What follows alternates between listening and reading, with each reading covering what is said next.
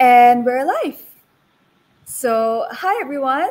I haven't seen you guys for 2 weeks. And I mentioned the previous time that, I will be seeing you on the 8th of November. I hope you guys save that date and you're joining us today.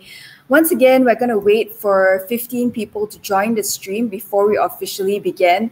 What you should do now is to please share this with your friends and family because I feel that it would benefit them, and I feel you think it would benefit them as well. We need to know about our lungs and, more importantly, how to keep it healthy. So we have 15 people on the stream already. I'm very happy to see all of you.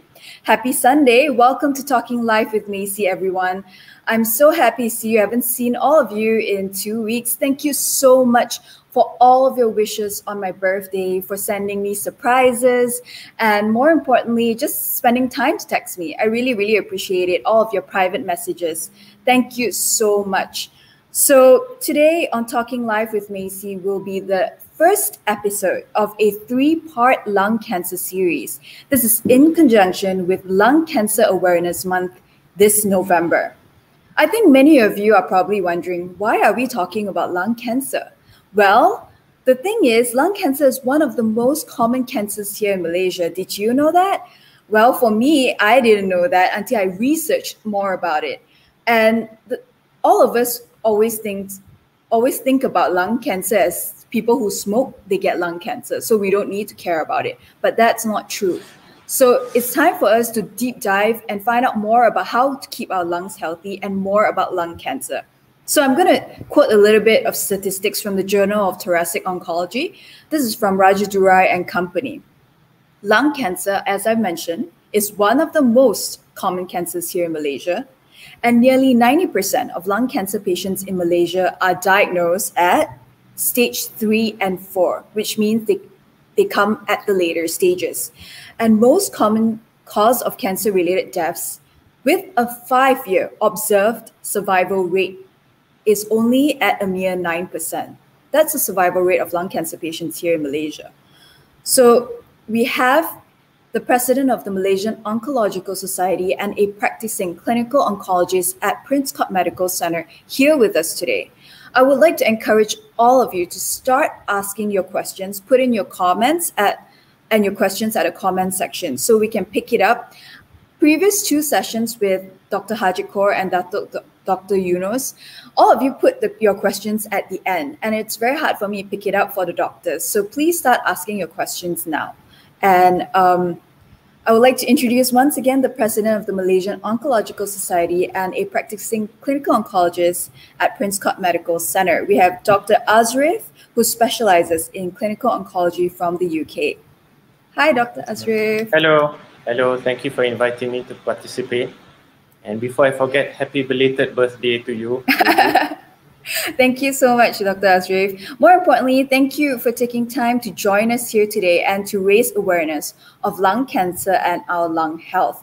So I'm going to jump straight into the questions for you. Dr. Azrif, could you share with us a little bit more on your specialization in oncology and why you pursued a career in oncology specifically? Okay, so I'm a clinical oncologist. So that means that I deal only with cancer patients and what we call solid tumors. So that means breast cancer, lung cancer, colon cancer, etc. The hematologists deal with leukemias and lymphomas. So I completed my training in 2006 and then returned to Malaysia in 2007. So I've been a specialist in this field for 13 years now. Sorry. So the second part of the question was why did I choose oncology? Okay. Yes.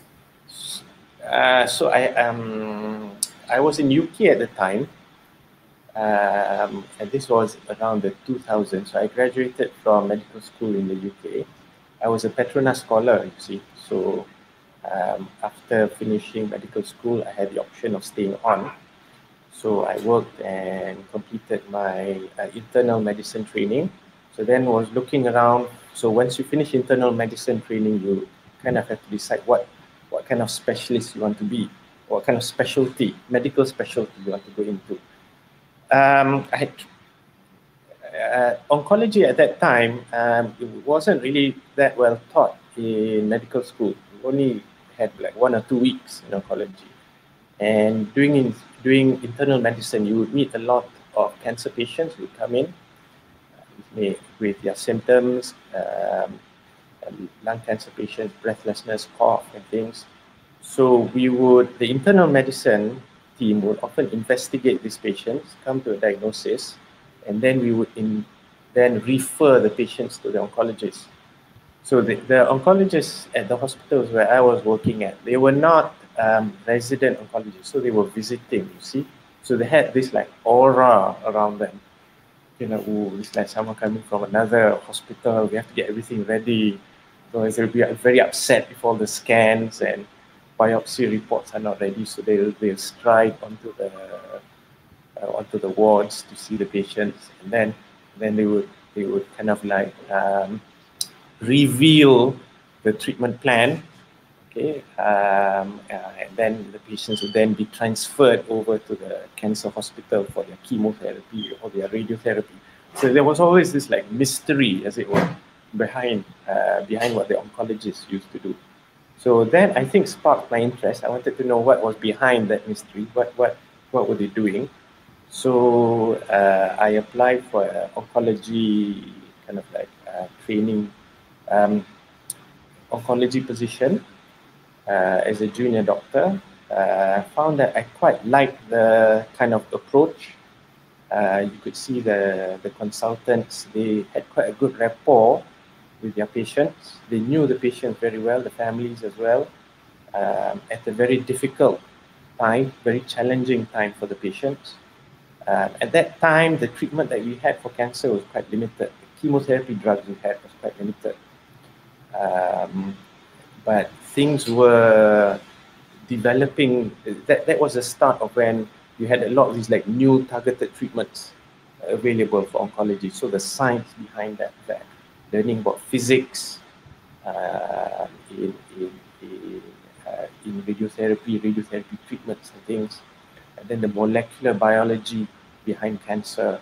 So that was very interesting. So I kind of like delved deeper and then got my training position. And then here I am now. Yeah. So that's Okay. a long story. All right. I'm glad that you started, I'm glad that sparked your interest in clinical oncology. So you've been practicing for quite a while now. There have been many myths out there about lung cancer, such as if you're a smoker, you would get lung cancer. Is that true? The link has been established for I think 40 years, 50 years. So from the 1950s, 1960s, group from Oxford established that those who smoke have a much higher risk of developing lung cancer compared to those who do not smoke. So this is not something new. We have known this for decades, really. But the tobacco companies, the thing is with lung cancer is when you start smoking, you don't develop the cancer until maybe 10, 20 years from the time that you start smoking, you see.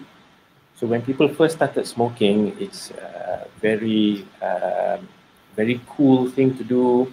You have a lot of peer pressure to smoke, but you don't see the effects of cigarette smoking until you're in your 40s or your 50s. So that is why it was difficult at the beginning to establish the link for smoking. And I think the tobacco companies have to take some blame for this because they did challenge the initial results. So that is why there's still this myth that lung cancer is not caused by smoking. But what about those people who do not smoke? Why are they getting lung cancer? Okay, so there's about 1.7 million lung cancer deaths a year worldwide, and I would say if you look at it worldwide, about 90% of lung cancers are due to cigarette smoking. Now, in Malaysia, we do have a category, a group of patients who are never smokers who do develop lung cancer. And not just in Malaysia, but in basically in this part of Asia, so China, all the way from China, Korea, Japan, all the way down to Indonesia. And this is because you could say the people who do not smoke in this part of the world have genetic susceptibility to the carcinogens, the cancer-causing chemicals in the cigarettes. And this makes them more susceptible to developing lung cancer. And this is because commonly this what we call EGFR mutation. It's about 40-50% incidence in Asia, whereas it's only about 5% in the West. You see? So the majority of never smokers in this part of the world have mutations within their cancer. And this is driving the growth of the cancer. I see. So, I mean, you would say that when it comes to people who are never smokers and they have lung cancer, is it because they smell secondary smoke?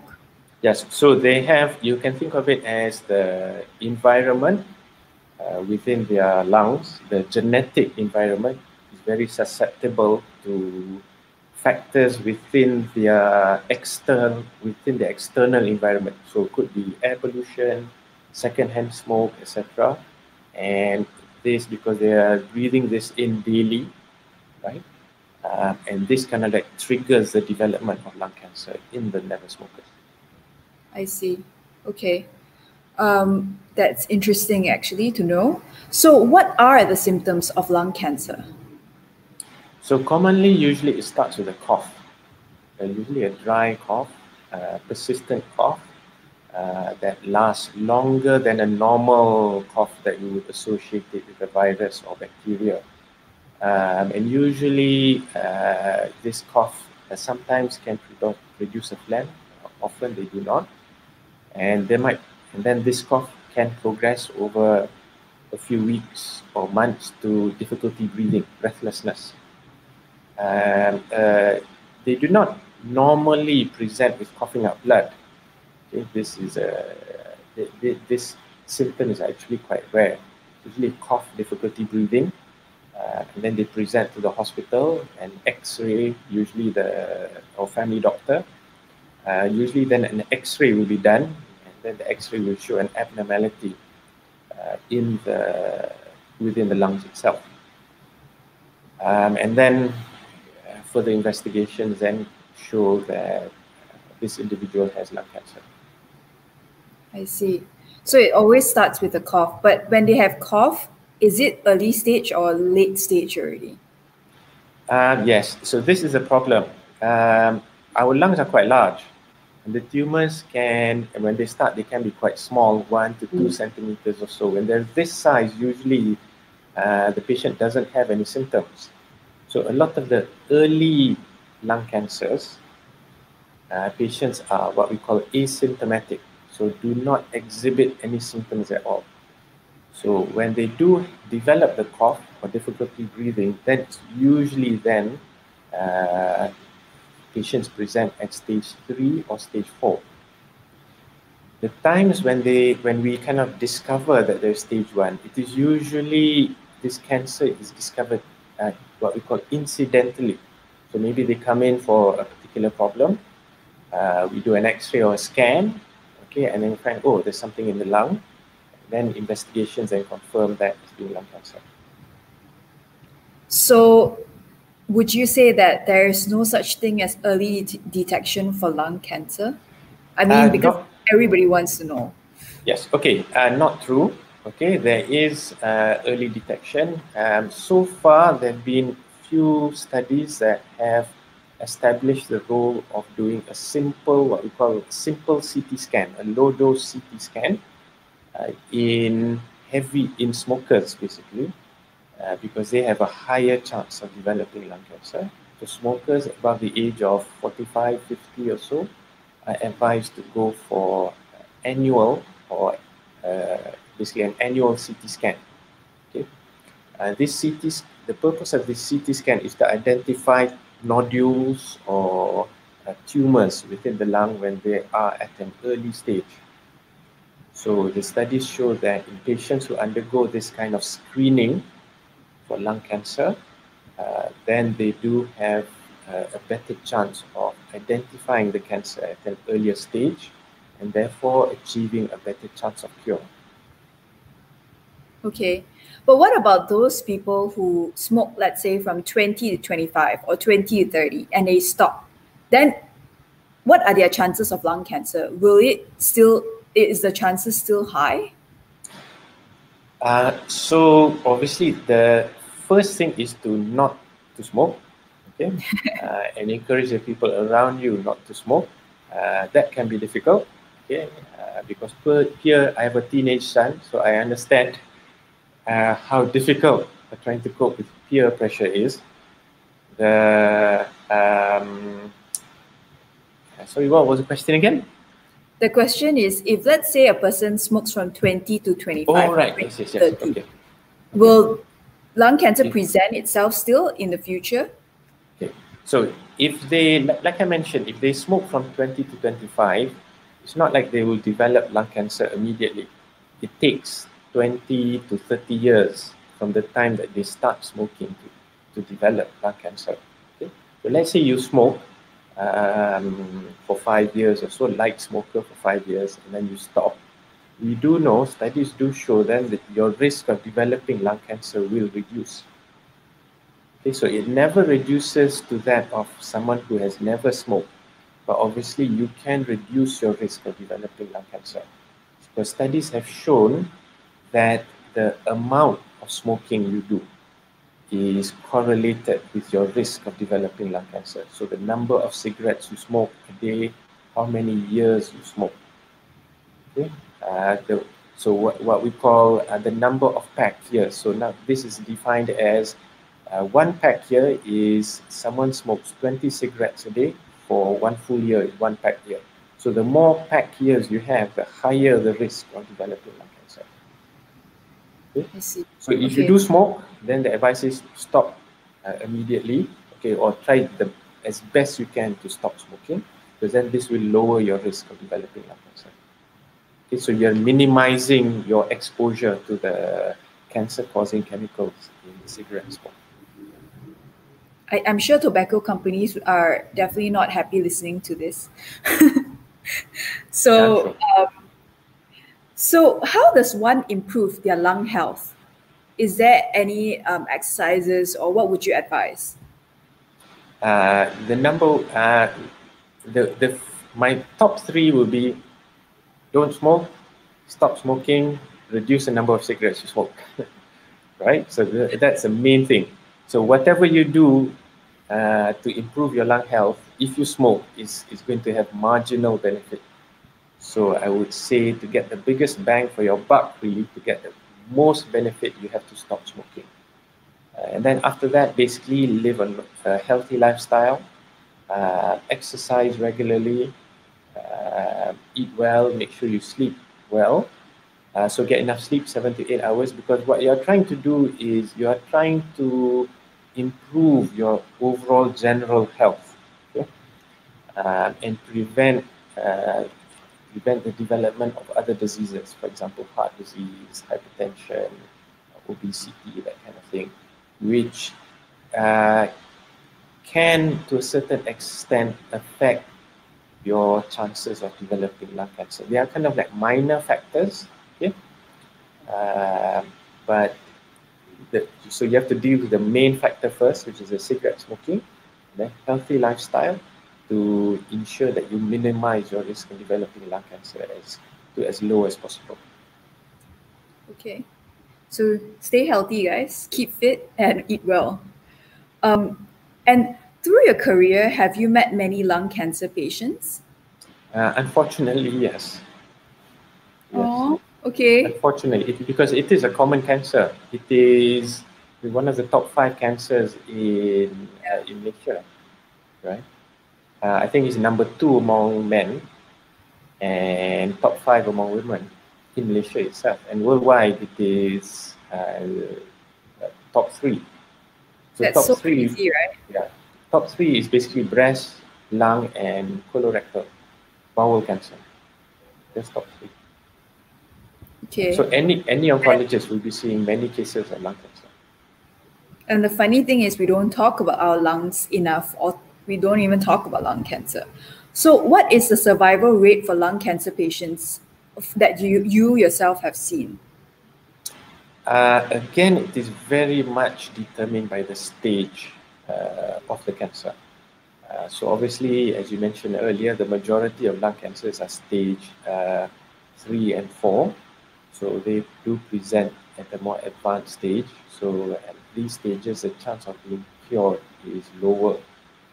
However, there have been, since I've been practicing, even since I returned to Malaysia, over the last 13 years or so, there have been quite remarkable, quite significant advances in lung cancer. When I first started in lung cancer, we would treat all stage 4 lung cancers with chemotherapy. But now, I'm in the middle of my career now we have chemotherapy, we have targeted therapy, and then we have immunotherapy as well. So being able to have access to these treatments can actually significantly improve your chances of being alive for a significant period of time, even with the disease. Thank you Right? so much Yeah. talk, for So sharing more about the various treatments. yeah. So the stages obviously is the I don't keep a running tally of how long my patients survive for. It's a bit morbid things. Yeah, The most of the lung cancers I see in Malaysia, to be honest, they tend to be never smokers. So a lot of my lung cancers are never smokers. Okay, so they have about a 50% chance of carrying a mutation within their cancer. So often then we can treat them quite effectively with targeted therapy. Then they can lead a normal life, basically going to work, and then targeted therapies can often control the disease very well. So I have patients who have been like 3-4 years on targeted therapy and doing remarkably well. You wouldn't know when you see them on the street that they have stage 4 lung cancer. Yeah. I So mean, technology is amazing. yeah, the advancement in lung cancer every year now, there's something new, right? Either we're combining one treatment with another to improve the outcomes. Yeah, so that's one of the interesting things about oncology. Really, there's always something new to learn at every oncology meeting. There's some new advance, some new discovery. That's what makes it That's exciting. true. It gets more exciting every year. So, for all of you watching, stay tuned. Like I said, this is the first episode of a three-part series. The next 2 weeks, we're going to really focus on immunotherapy and targeted therapy. We're going to talk extensively about what it is and how it's used, and of course, survival rates based on those treatments. So, please join us in the next 2 weeks as well. So, that's all for my questions, Dr. Azrif. Thank you so much for answering them. No Now problem. we're going to take questions from all of you. So start asking your questions now. Um, so William asked, like, what is the he asked whether the quality of doctors and treatment in Malaysia is it the same as Singapore and UK? Well, I can safely say yes, but Dr. Azrif, if you want to answer that question, you can. So the majority of oncologists working in Malaysia, I would say, yeah, the majority of us were trained in the UK. Yeah, So we will come back with our UK qualifications. Some were trained in Singapore.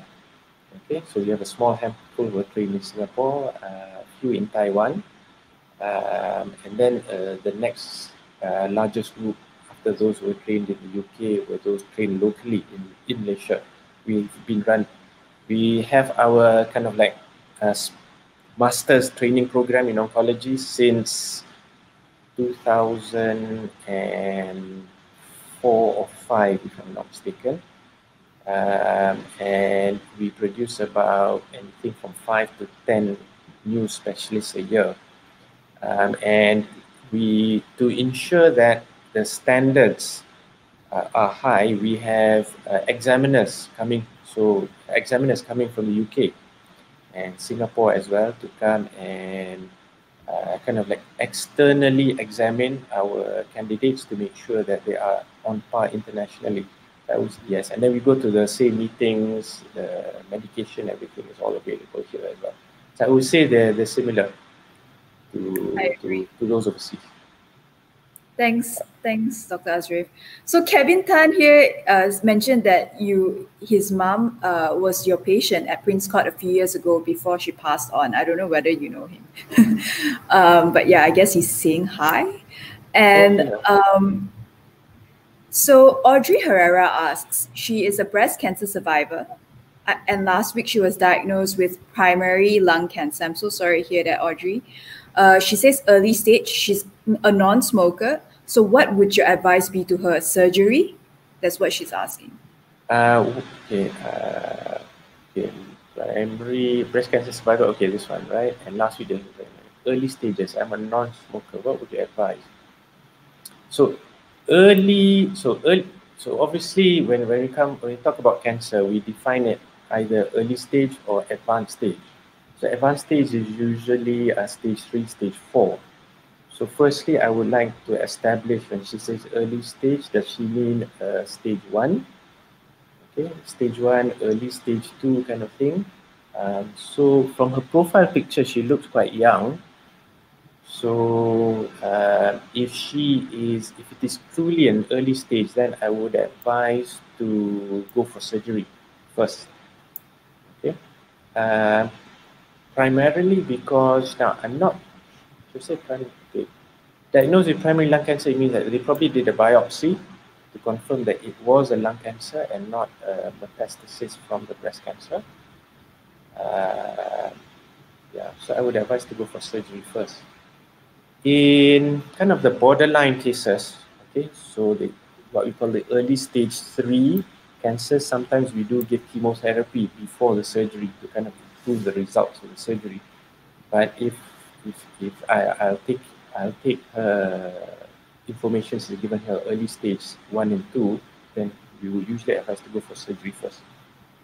That will give her the best chance of cure. Thanks, Dr. Azrif. So Chang Yan asks, what about vaping? Is it equally damaging or worse than smoking? Controversial. There isn't as much data behind vaping as it is for lung cancer. Like I mentioned earlier, all the data we have for lung cancer initially, people started smoking really after the First World War, okay? And then it increased further during the Second World War. So we only started to see the rise, more and more patients developing lung cancer in the 50s and 60s. So it takes about 20 to 30 years. And this is for something that we know is highly carcinogenic, cigarette smoke. Okay? So if something that is highly carcinogenic takes 20 years to cause lung cancer, anything that is less so, obviously it'll be a bit more difficult to establish the risk. There was that kind of number of cases for a year or two ago in America where young men who were vaping had a very unusual, very severe disease of the lungs. And we were not quite sure what was causing this. Basically, young men were presenting with severe breathlessness, and basically holes were appearing in their lungs. Okay? Because something was damaging the lungs. So we couldn't really identify. So it's probably some kind of chemical within that vaping content itself. There are pros and cons. I know even within our community, there are some who do say it's the lesser of the two evils. Okay, so if someone smokes, is a cigarette smoker, if they need something to kind of bridge to stopping smoking, then vaping may be a useful medium. That I wouldn't just stop at vaping. Okay, I will use it as a stepping stone. If you do not vape, would I recommend vaping? Obviously, no. Is it equally damaging? So his question is it equally damaging? I would say short-term data, I would say no. I cannot say long-term, okay? Because the jury is still out, the long-term data. The thing is, obviously with vaping, you have the short-term benefit, short-term pleasure, but it's a long-term consequences of the action. I see. Okay. So thanks a lot for answering that. I guess just don't vape, don't smoke, and don't vape. Yeah. um, so Eric has a friend who's a heavy smoker for 30 plus years, and he didn't get lung cancer, but he had colon cancer last June. But now he's suspected of having lung cancer from a few tests recently, and diet was really bad. So Eric is asking whether you have any real life patient experiences similar to that case, I'm guessing. Yes, so if he had colon cancer last June, and then the addict says that suspected may also have lung cancer, um, it is probably most likely that what he has is what we call lung metastases, or lung secondaries. So the primary is the colon. So the cells originate from the colon, but then they spread to the lungs. So this can quite commonly happen. So the timing as well, diagnosed with colon cancer last June, and then now having changes in the lungs, it is equally likely that it could be lung metastases from his colon cancer. Like I mentioned, diet was really bad. Usually, I have to say, my experience with cancer patients, when they are diagnosed with cancers, they tend to go, the pendulum swings right over to the other side. They become vegetarian, or like only they cut down sugar and everything, right? So it's not that common that I see cancer patients continuing with their unhealthy lifestyle. If they don't do it, then they'll be pestered by their relatives, family members to change their lifestyle. So that's quite surprising that he wasn't able to change his diet. Yeah, so real life patient experience, I'd be very suspicious that his friend is actually having lung metastases from the colon cancer, to be honest. Okay. If the colon cancer has been removed and there's no disease elsewhere and just small nodules in the lungs, there there is a there are some of these patients, their lung metastases can be like slow growing. Okay, so it's a bit difficult to give proper advice without actually knowing the full detail of the patient. But some of these patients can kind of like the lung metastases grow slowly I over a see. year or two before they need treatment. Okay. Thanks a lot, Dr. Azrif. So, William asked whether we have any subspecialties here for oncology in Malaysia. Subspecialties. So there are within field of oncology, obviously we have hematology. So they deal with blood cancers, lymphomas, and leukemias. And then there is clinical oncology. So this is usually those who are trained in the UK. They were trained to give chemotherapy and radiotherapy. But if you were trained in US or Europe, then you have medical oncology. So these are really just oncologists who just give chemotherapy. And then you have radiation oncologists. So oncologists were just trained to give radiation. Okay, so basically, four subspecialties under oncology. And then if you work in a center that is large enough, then you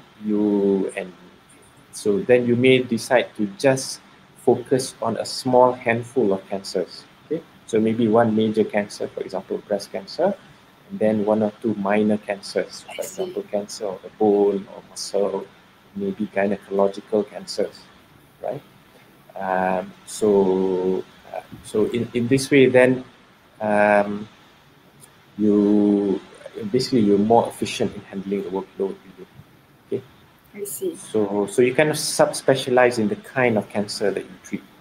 So this happens Okay. more commonly overseas. in UK, US, where they work in huge centers, and one cancer center might have 40, 50 oncologists. So then you would kind of like divide up the work among yourself. Really. So you have like a lung cancer team or breast cancer team. Okay. Okay. In Thanks. Malaysia, because we don't have that critical It's not mass big as enough. yet. Yeah. Yes, and also there are ethnic differences. So like a Malay patient may want to see a Malay doctor, or a Chinese patient may feel more comfortable with a Chinese doctor, kind of thing. So it's a bit difficult to kind of divide it up that way, really. So it's basically more generalized oncology for Malaysian doctors, right? Yeah. Okay. So no, Atika asks, she has a brother. Her brother is having dry cough every day for 2 years, and X-ray and blood tests done was showed normal results. Does she need to do anything? She asked for advice. Anything else? Okay, so X-ray and blood test. So a cough for every day for 2 years, and the X-ray was normal. So I would say that unlikely then when the symptom is going on for this long without a worsening of the cough. Okay, so she doesn't mention whether he's breathless or having chest pain as well, which would be other symptoms of lung cancer.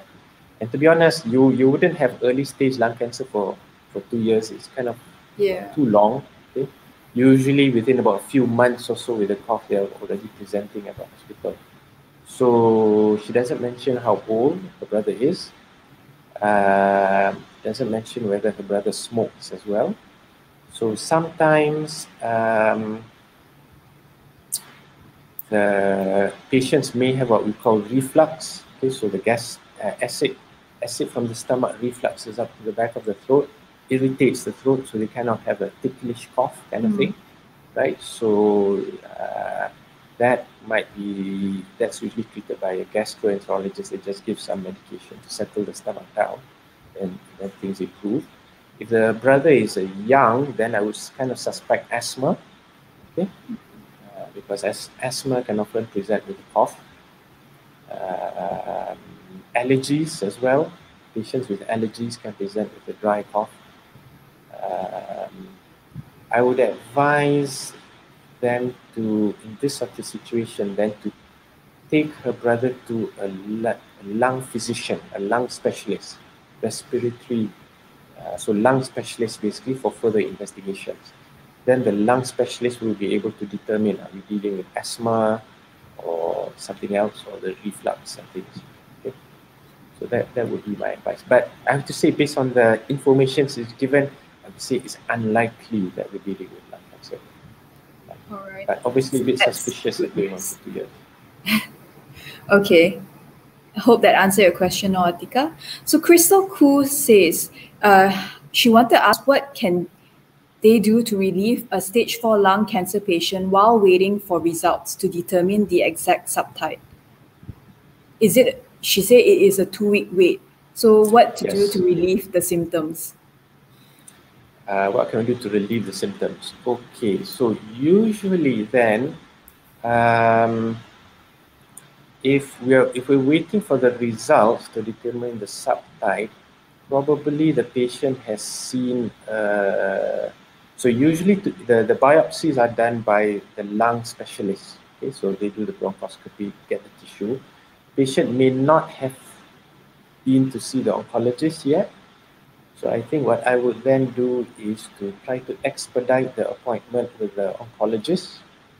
Okay. Obviously, the kind of like symptoms to be of particular concern would be pain or difficulty breathing. Okay, because in lung cancers, often fluid can accumulate in the lung. So if patient is getting more and more breathless, having difficulty moving from a chair to the bathroom, kind of thing, and has to stop after walking just a few steps or so, then it could be very suspicious that it's actually fluid building up in the lungs. So then what we need to do then is just insert a tube into the chest to drain out the fluid. Then this would rapidly improve the breathlessness. If the pain is, if the symptom is pain, then obviously making sure a patient is getting adequate pain relief. Okay, so painkillers to help to control the pain. And if it is more, if it's kind of like the anxiety waiting for the results, and I think just being positive, giving encouragement to the patient. If the patient is still smoking, encouraging the patient to stop smoking. One thing that I advise my lung cancer patients before they, if they have to undergo chemotherapy, is I do advise them to see the dentist. You know, often they're a bit surprised, but this is often because once you start chemotherapy, if you start to have dental problems, dentists usually will not want to deal with your problem if you're on chemotherapy. They're very wary because chemotherapy can increase the risk of infections and things if you have your teeth removed. So just see the dentist, get any fillings done or extractions done beforehand. Yeah, and try to expedite the appointment with your oncologist. All right.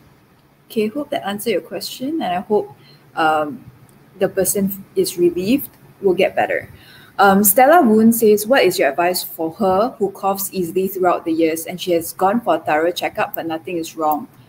She took 6 months worth of medication to rid the latent TB, which was advised by the specialist.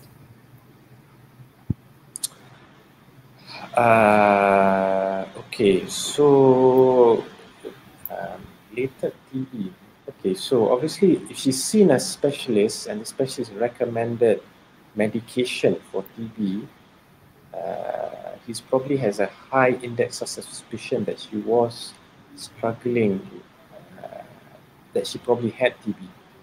So she didn't say when she finished the 6 months medication though, whether it was just recently or quite a while ago.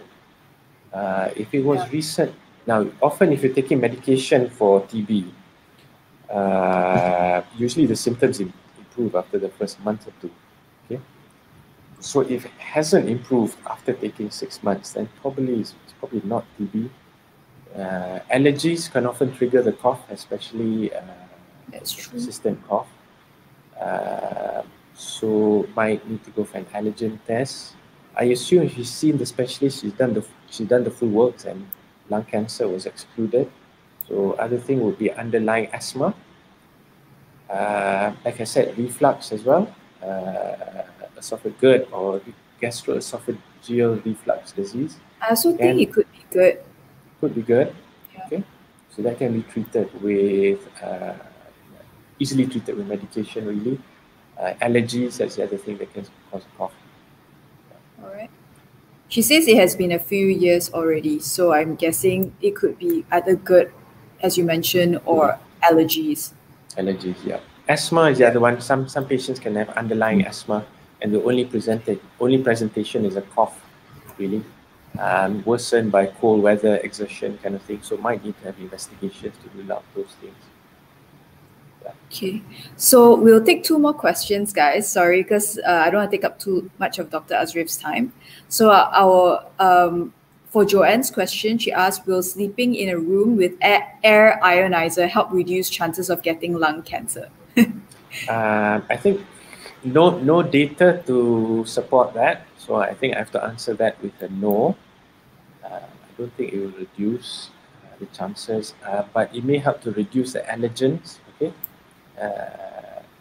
pollutants, etc., in the air that might irritate the lungs and cause a cough.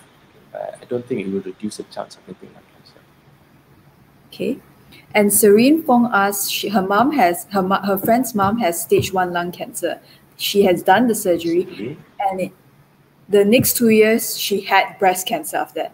So she asks, is it a lung metastasis or is it a different type of cancer, or getting 2 types of different cancer?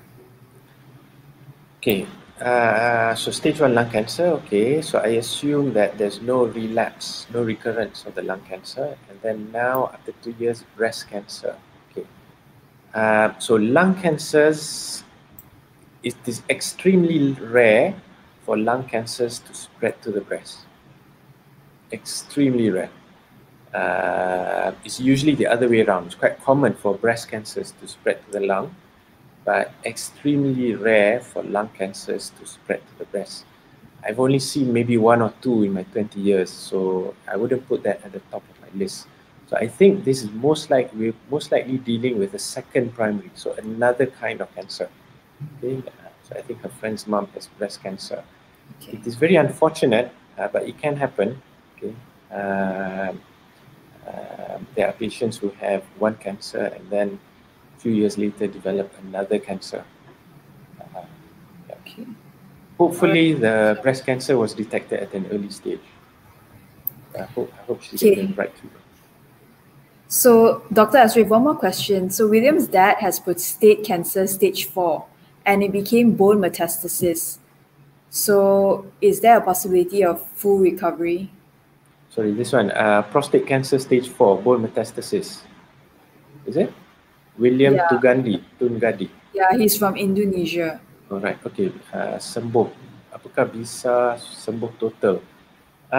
Depends on how you define sembuh or cure, right? You can definitely, so patients with stage 4 prostate cancer, to be honest, the disease can be controlled quite well with anti-hormone medication, just injections once every 3 or 6 months or so. Patients usually do not need to undergo chemotherapy. So we can control the disease very well so that the patients would not even feel that they have cancer, right? I suppose you could call that sembuh. Sembuh means that there's no evidence of the disease at all and the patient is not on any treatment. So we can definitely, with treatment, we can make the patient what we call cancer free. Okay, so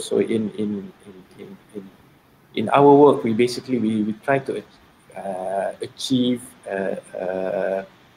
disease free state. So that means no evidence of cancer on blood tests or scans. And then the patient often continues on treatment with the anti-hormone medication and stuff. Okay. To be cured, basically, you need to go for a period of several years, and usually the benchmark is 5 years of being cancer-free. So no evidence of cancer on follow-up investigations, and usually not on treatment either. So our definition of cure is a bit more strict. But control and rendering the patient disease-free is definitely possible. Okay. Very good chance of Thanks a it. lot. Okay, Dr. Azrif, I know you have to go. I'll just ask one last question. Is lung biopsy recommended to confirm cancer? If not, what else besides tumor markers? And is lung biopsy painful? Lung biopsy. So this is obviously we're dealing with lung cancer here because that's our topic, lung cancer. Yes, for any kind of cancer, because cancer is what we call cancer is a pathological diagnosis. We cannot diagnose cancer based on a blood test, unlike, for example, diabetes or high cholesterol. Those blood tests are a lot more specific. Okay, you just do a blood. You go for fasting blood sugar. If your blood sugar is above a certain level, then you're diabetic. Full stop. Okay.